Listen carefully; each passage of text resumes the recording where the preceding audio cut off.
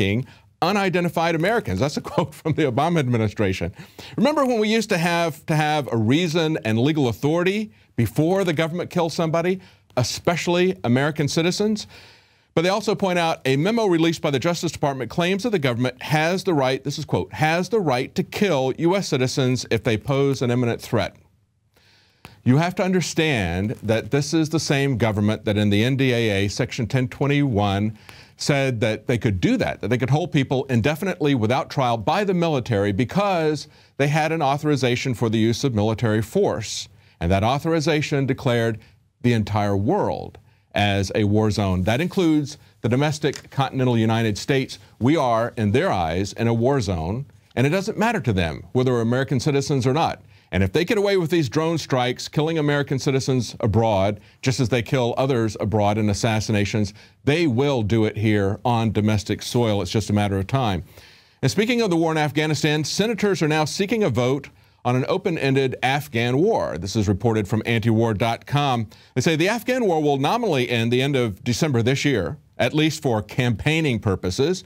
U.S. troops, however, will remain there and in combat roles, quote, through 2024 and beyond, according to a bilateral security agreement that they're now pushing for Afghanistan to sign. Now, get this. This agreement is billed as a, quote, executive agreement between our executive regime leader and the Afghan president. So it's just those two presidents. And they say here that they don't have to have parliamentary approval. That would not be necessary. Now, one person who's pushing back against Obama's executive orders in this area is Senator Jeff Merkley, a Democrat of Oregon. He says he was critical of the lack of a vote, saying that it amounted to putting the, quote, military on autopilot. Yeah, we've got the year of action that's coming from Barack Obama. How about a decade of action?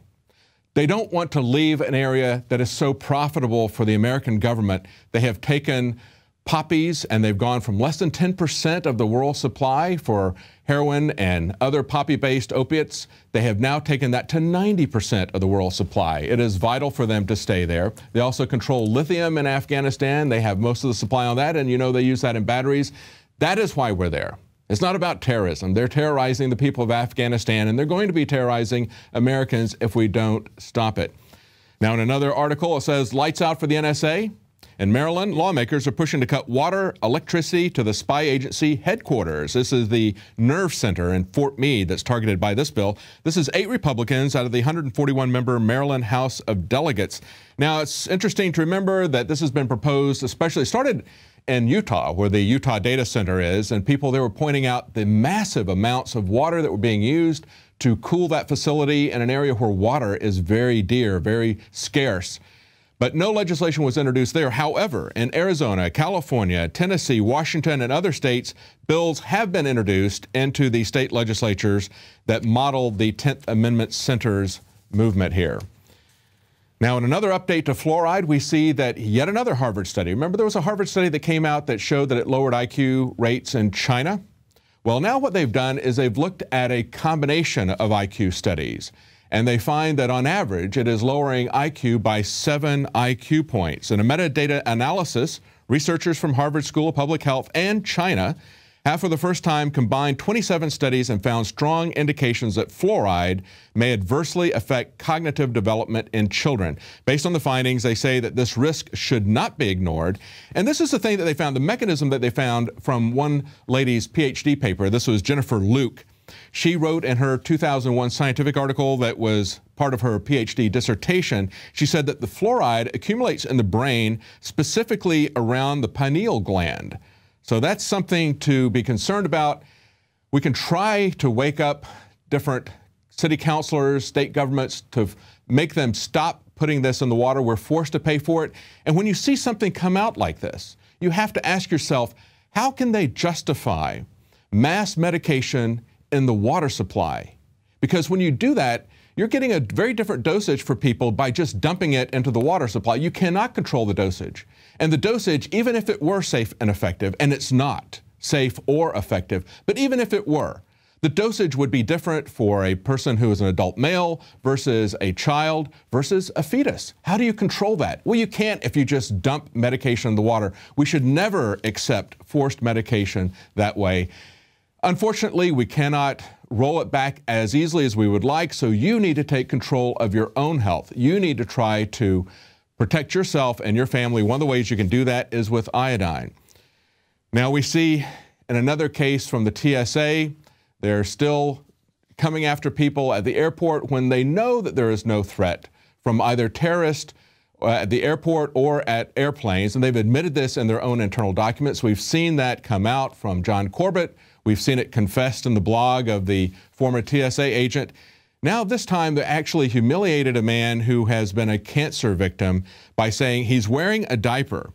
Totally humiliated the man.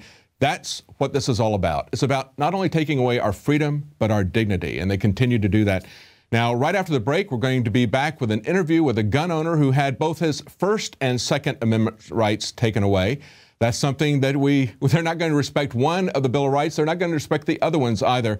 And then after the program, we have an excerpt from Police State 4. And you're going to see that it's not just in South Carolina and Ohio, but in this case, it was in Iowa, where the military was training in a scenario to take away gun owners' guns. Stay tuned.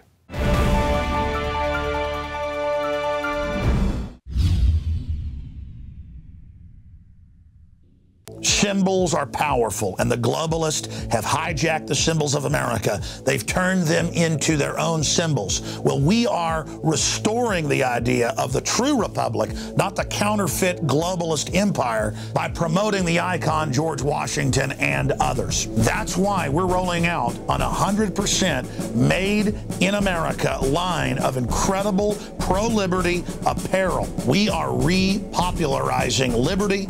We are helping fellow Americans rediscover what made this country great. We are the spirit of 1776. We are 1776 worldwide. We are all brothers and sisters in arms in the animating contest of liberty in the long march towards humanity's ultimate destiny of freedom. Visit madein1776.com today and vote with your dollars to promote truly made in America, high-quality products, and promote the ideals of liberty.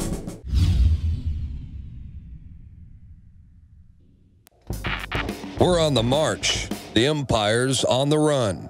And the INFOWARS army is standing strong. Wake up your family, friends, and neighbors and break the matrix at INFOWARSstore.com.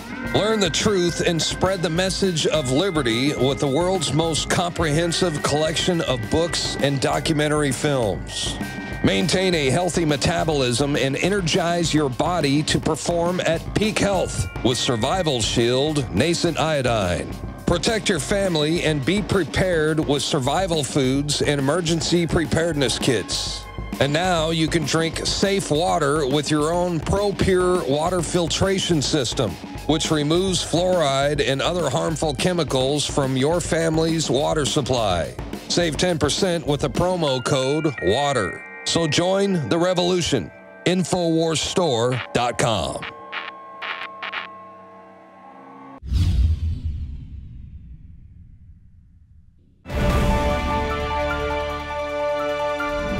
Now, Eric Holder has been recorded telling people that it's his intention to brainwash the public about guns, to make them very afraid. Now, this next person we're talking to, Derek Poe of Golden Triangle Tactical in Beaumont, Texas, had that happen to him. In his store, in a mall, he had his gun taken away from him because people said they were terrified. They were afraid they were going to die just by seeing someone hold a gun. But this is also a case of First Amendment protection, because as he moved to his new location and was advertising his store opening, he had that shut down in a manner similar to what happened to the INFOWARS crew in Dallas. So this is both the First and the Second Amendment. We are not going to be put in the closet either as gun owners or as protesters. We have a right to be out in public, to engage in these legal, constitutionally protected activities, and we want to talk to him and find out what happened in Houston. Now, you're moving locations from a mall, and this is your grand opening at the new location. Tell us why you left the mall. We left the mall right after they put the 30-6 sign up on the door. We mainly left. We're not going to subject our employees and all our customers to unsafe working environment, which is what a gun-free zone is, which is what the mall became.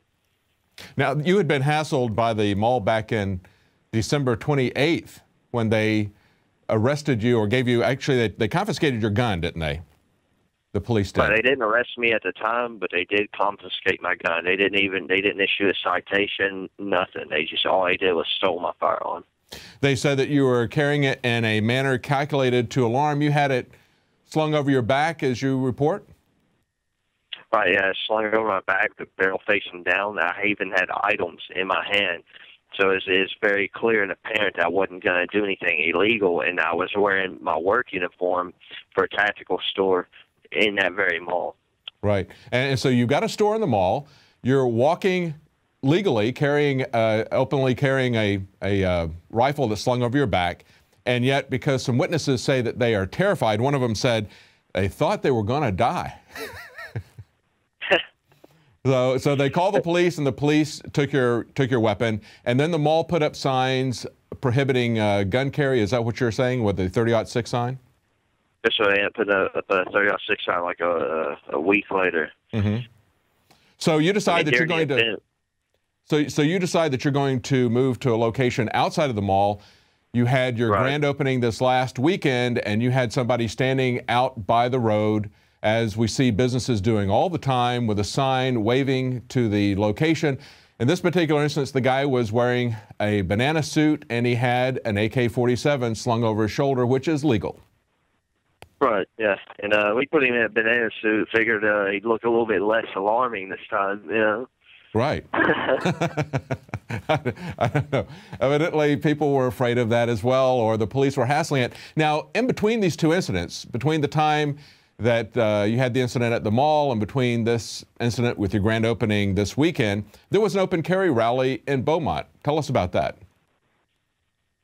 Yeah, there's one actually a week ago after this open carry event, and it's funny because the cops were pretty mad at why he should be open carrying, and that was one of the arguments I was making when I walked down there to help out my employee who was getting illegally detained.